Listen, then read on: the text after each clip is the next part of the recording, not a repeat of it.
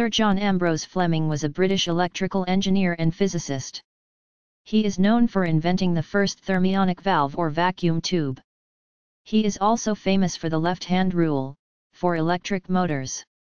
He was born the eldest of 7 children of James Fleming DD, a Congregational minister, and his wife, Mary Ann, at Lancaster, Lancashire, and baptised on February 11, 1850. He was a devout Christian and preached on one occasion at St. Martin in the Fields in London on the topic of evidence for the resurrection.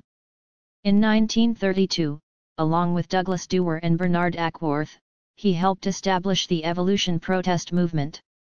Having no children, he bequeathed much of his estate to Christian charities, especially those that helped the poor. He was an accomplished photographer and, in addition, he painted watercolors and enjoyed climbing in the Alps. Early years. Ambrose Fleming was born in Lancaster and educated at University College School, London, and University College London. He entered St. John's College, Cambridge in 1877, gaining his BA in 1881 and becoming a Fellow of St. John's in 1883. He went on to lecture at several universities including the University of Cambridge, the University of Nottingham, and University College London, where he was the first professor of electrical engineering. He was also consultant to the Marconi Wireless Telegraph Company, Swan Company, Ferranti, Edison Telephone, and later the Edison Electric Light Company. In 1892, Fleming presented an important paper on electrical transformer theory to the Institution of Electrical Engineers in London. Education and marriages. Fleming started school at about the age of 10, attending a private school where he particularly enjoyed geometry. Prior to that his mother tutored him and he had learned, virtually by heart, a book called The Child's Guide to Knowledge, a popular book of the day. Even as an adult he would quote from it. His schooling continued at the University College School where, although accomplished at maths, he habitually came bottom of the class at Latin. Even as a boy he wanted to become an engineer. At 11 he had his own workshop where he built model boats and engines. He even built his own camera, the start of a lifelong interest in photography. Training to become an engineer was beyond the family's financial resources, but he reached his goal via a path that alternated education with paid employment.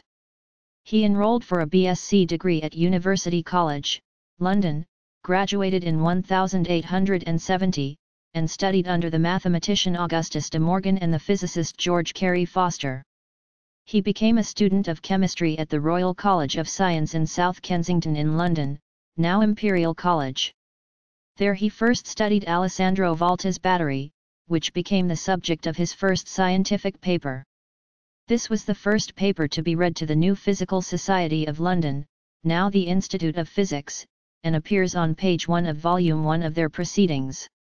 Financial problems again forced him to work for a living and in the summer of 1874 he became science master at Cheltenham College, a public school, earning £400 per year. He later also taught at Rossall School. His own scientific research continued and he corresponded with James Clerk Maxwell at Cambridge University.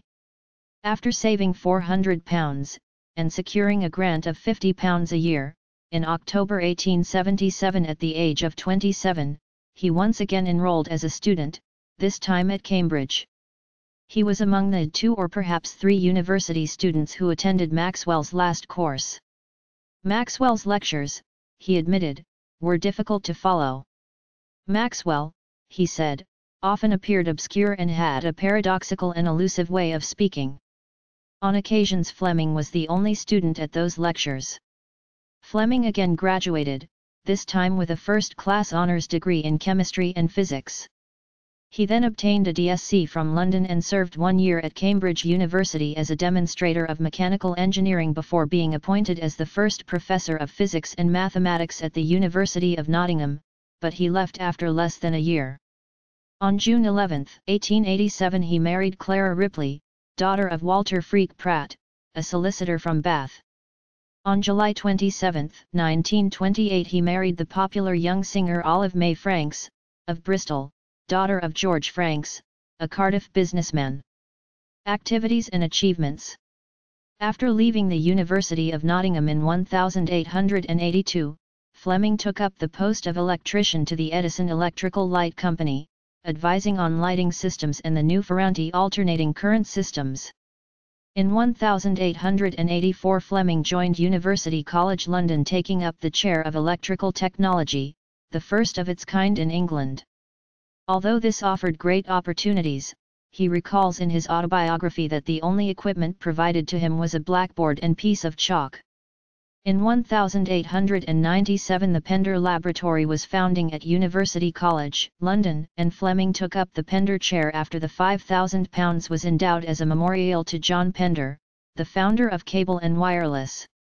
In 1899 Fleming became scientific advisor to the Marconi Company and soon after began work on designing the power plant at Poldhu in Cornwall to enable the Marconi Company to transmit across the Atlantic. In 1904, he invented the two-electrode vacuum tube rectifier, which he called the oscillation valve, for which he received a patent on November 16. It was also called a thermionic valve, vacuum diode, kinetron, thermionic tube, or Fleming valve. The Supreme Court of the United States later invalidated the patent because of an improper disclaimer and, additionally, maintained the technology in the patent was known art when filed. This invention is often considered to have been the beginning of electronics, for this was the first vacuum tube. Fleming's diode was used in radio receivers and radars for many decades afterwards, until it was superseded by solid-state electronic technology more than 50 years later. Fleming retired from University College, London in 1927 at the age of 77. He remained active, becoming a committed advocate of the new technology of television, which included serving as the second president of the Television Society. In 1906, Lee DeForest of the U.S. added a control grid to the valve to create a vacuum tube RF detector called the Audion, leading Fleming to accuse him of copying his ideas. DeForest's device was shortly refined by him and Edwin H. Armstrong into the first electronic amplifier, a tube called the triode. The triode was vital in the creation of long-distance telephone and radio communications, radars, and early electronic digital computers. Mechanical and electromechanical digital computers already existed using different technology. The court battle over these patents lasted for many years with victories at different stages for both sides. Fleming also contributed in the fields of photometry, electronics, wireless telegraphy, radio, and electrical measurements. He coined the term power factor to describe the true power flowing in an AC power system. He was knighted in 1929, and died at his home in Sidmouth, Devon in 1945. His contributions to electronic communications and radar were of vital importance in winning World War II. Fleming was awarded the Eyre Medal of Honor in 1933 for the conspicuous part he played in introducing physical and engineering principles into the radio art. Note from eulogy at the centenary celebration of the invention of the thermionic valve. 1 century ago, in November 1904, John Ambrose Fleming FRS, Pender Professor at UCL, filed in Great Britain, for a device called the thermionic valve.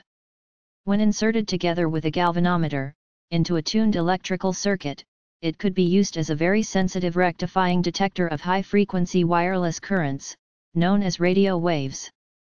It was a major step forward in the wireless revolution. In November 1905, he patented the Fleming valve. As a rectifying diode, and forerunner to the triode valve and many related structures, it can also be considered to be the device that gave birth to modern electronics. In the ensuing years, valves quickly superseded cat's whiskers and were the main device used to create the electronics industry of today. They remained dominant until the transistor took dominance in the early 1970s. Today, descendants of the original valve, or vacuum tube, still play an important role in a range of applications. They can be found in the power stages of radio and television transmitters, in musical instrument amplifiers, particularly electric guitar and bass amplifiers, in some high-end audio amplifiers, as detectors of optical and short wavelength radiation, and in sensitive equipment that must be radiation hard. In 1941 the London Power Company commemorated Fleming by naming a new 1555 GRT coastal collier SS Ambrose Fleming. On November 27, 2004 a blue plaque presented by the Institute of Physics was unveiled at the Norman Lockyer Observatory, Sidmouth, to mark 100 years since the invention of the thermionic radio valve. Lectures. In 1894 and 1917 Ambrose Fleming was invited to deliver the Royal Institution Christmas lecture on the work of an electric current and our useful servants, magnetism and electricity respectively.